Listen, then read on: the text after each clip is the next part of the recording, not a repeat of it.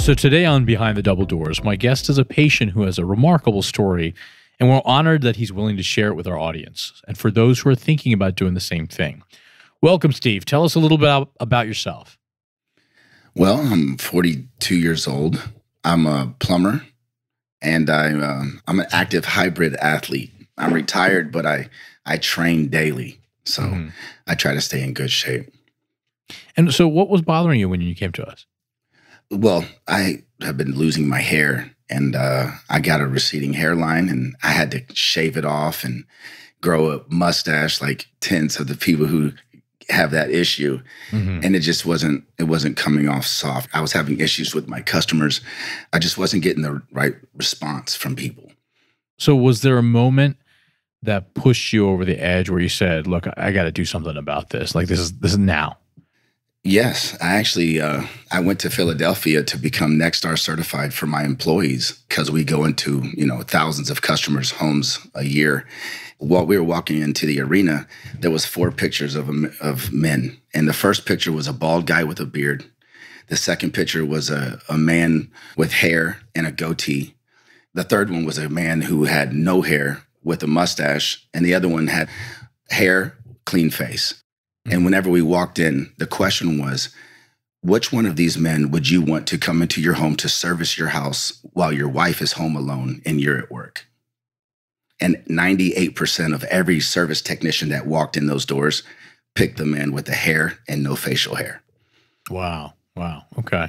So that was it for me. Yeah. So what was your next step when you were doing your research? Oh, I looked it up. I wanted to find out what the process was. For me, it would be timing, because I'd have to time it with the weather and also time it with business, because I do work outside a lot. So for me, it was educating myself to even seeing. I Googled, I looked up YouTube videos. Sure. I saw people's results and going to different countries and stuff, and people, horror stories in these countries that they're going to. And there was just certain people, and I found you. And I looked at your reviews and I was like, wow. And your befores and afters. And I thought it was God sent because you're right down the street from me. So I thought, this is a sign. Awesome. When you found us, clearly you were doing your homework, which is excellent. But what made you choose us? You. As soon as I met you, I felt extremely comfortable with you because it wasn't something that you were trying to change instantly. You didn't give me any false hope. You didn't tell me, hey, I can change your life. You didn't give me any of those results. And that's what I was expecting. I was expecting you to sell me on it. But when I went there, instead of that, you educated me on the process. You told me exactly what would happen, what could happen if I didn't do it correctly, what would happen if I did everything the right way. So for me, I felt like it was, we were a good fit, you and me, because I knew that if I stuck with the regimen that you gave me, that I would have great results. Yeah, and you're absolutely proof positive of yes, sir. A great result. Thank you. So when you opted for NeoGraft hair restoration, were you nervous about anything? I was extremely nervous about the process. At first, I remember whenever I was told that the donor area was going to be removed, and I was extremely nervous for that. In all reality, that was nothing. I was so comfortable the entire time. Like whenever it was over, I was like, what? It's done? So for me now, since I got my second one, I realized it's the recovery. It's those 16 days afterwards is what, for me, it's always been 16 days for some reason. I don't know. I can go to the gym after the 16th day and it'd be okay with me. So tell us about the day of your NeoGraft procedure. What was it like for you? It was very comfortable. I arrived. Everyone was really sweet. Y'all took me right in. I didn't wait at all. It was like they were all waiting for me. The women were already there. So whenever I went in, I just did what you guys told me. And that was the one thing is you can't see everything. A lot of times you're face down. So it was very reassuring that everyone was communicating with me what they were doing. Hey, right now we're going to be taking these out here, putting them out over here. And they actually just walked me through the process. So it was, I I wasn't nervous at all for the second one because I knew how easy it Right, was. your experience, sure. Was there anyone on the team who made your experience much easier? It was a collective effort. I'm going to be honest with you. It was all of you. I couldn't just single out one of you guys because every single one of you reassured me. You know, you have a really great team. And Thank you. That's why I came back. And I'll continue to come back to only you because I know that it works. And I'm pretty sure it works other places, but where are you going to feel comfortable? That's important to me. Absolutely. You talked about educating. Let's talk a little bit about, in your own words, how NeoGraft follicular unit extraction or hair transplantation works. Like, how would you describe it to your buddy who was thinking about it? How does it all work? Well, so they remove good hair, good follicles from a donor area, and they take them out of the back of your head or wherever your donor area is.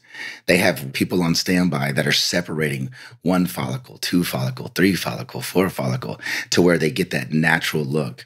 And then they put them in accordingly. So that way the hairline doesn't look too straight or too fake, you know. So it's a natural look as it progresses into the hair.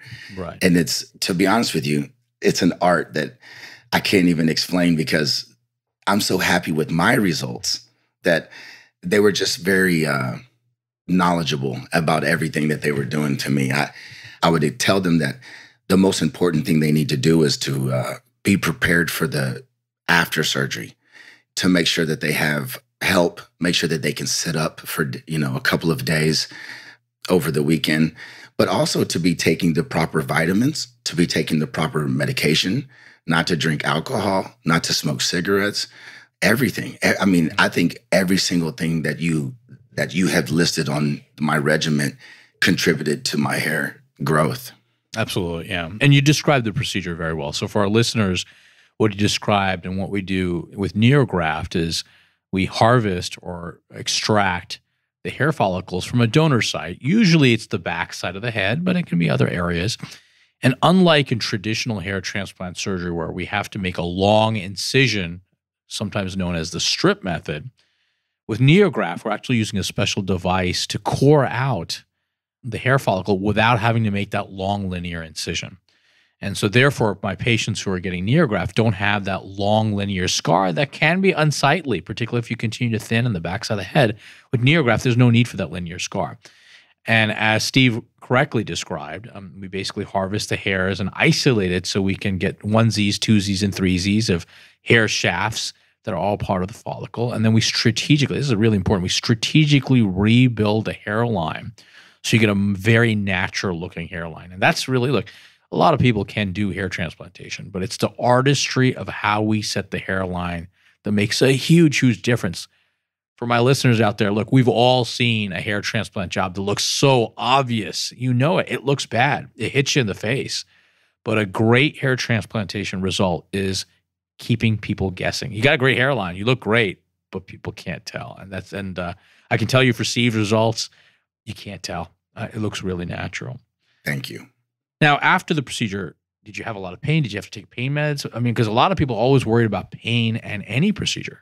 No, not at all. There was no pain really for me. For me, it was more of the healing of the harvest area, and it was itchy whenever it would start to heal. And I'm talking maybe 6 days, 7 days. Right. Yep. But once that hair grew back around the harvest area, it protected the skin, I believe, because I was able to lean back now. I didn't have to sit on an airplane pillow. So it was able to actually relax. But after the surgery, it was shockingly no pain at all. I mean, I could have went to the gym based on the way that I felt. But of course you did not. Of course not. Right, No. you can't go to the gym No, for a little bit. But when did you get back to normal? And when I say normal, when were you able to get back to the gym? 16 days. Yes. Perfect. It was the 16 days for me. On the 16th day, I didn't go and sweat and sit in the hot sauna, of course, Right, but exactly. I went, I walked, I did light weights, push-ups, some calisthenics, just to move around because I've been sitting still for 16 days. Sure. And then I slowly got back into my regimen. I would say 30 days in, I was running 4 or 5 miles again every single day, and back to, riding my bike 75 miles a week. So yeah, I try to stay I try to keep my hair, protect my hair from sun, from extreme heat. And I try to not touch it. I think less is more for me. I don't do the whole topical things every single day. I don't try to over chemical my hair, but I do take I take every vitamin that I can, the A, B, C, D. Supplements absolutely do help with hair health. No doubt, no doubt. And I've noticed a huge difference with the vitamins and also the Nutravol that I've been taking. Nutravol is a great over-the-counter product that really helps. It won't necessarily grow hair, but the hairs that you have from your NeoGraft or hair transplant procedure, it's almost like nutrition for the hair. It's a healthier hair. It's a thicker hair. Now, you mentioned to our listeners that you had 2 sessions. I always try to tell patients, depending on the amount of hair loss and the surface area or ground that we need to cover, sometimes we have to do a second. Sometimes in severe cases, we have to do 3 sessions if they have enough donor site available. So you mentioned 2 sessions. Can you talk to our listeners about that whole process of going through 2 sessions? Yes. Once I had the first session and I seen that my bangs were growing so fast, I wanted the rest of my head to do the same thing, the places that we didn't touch. And it wasn't because I felt insecure about it. It was just for preventative maintenances in the future. I wanted to make sure that I had that hair because I knew I was going to have bangs forever. So I wanted to make sure that the back had hair as well. Right.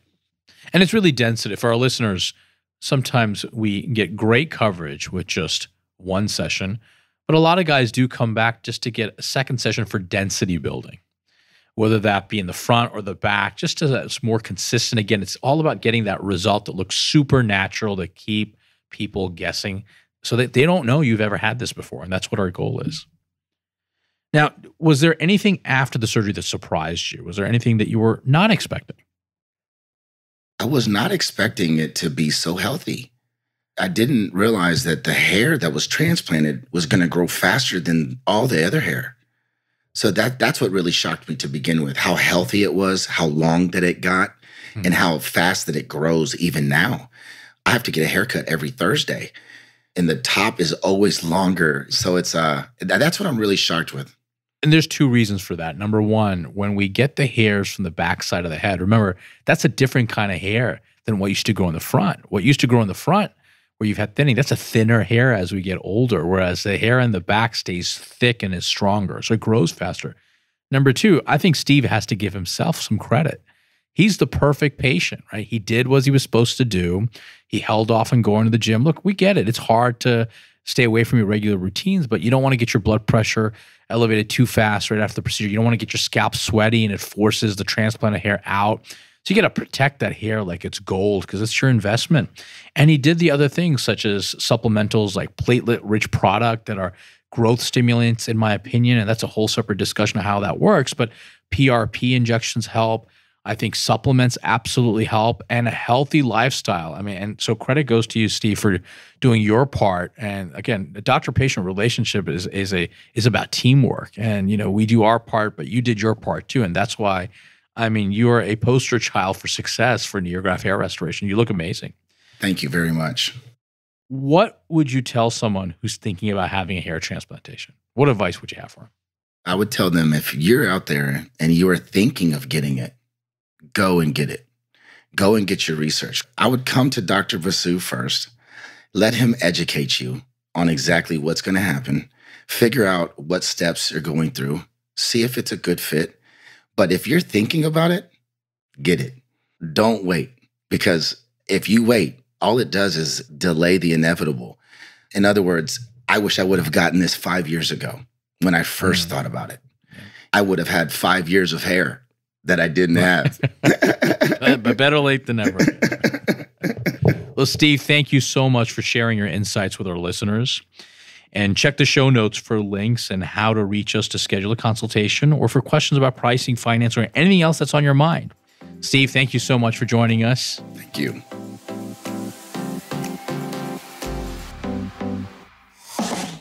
Basu Aesthetics and Plastic Surgery is located in Northwest Houston in the Town Lake area of Cypress.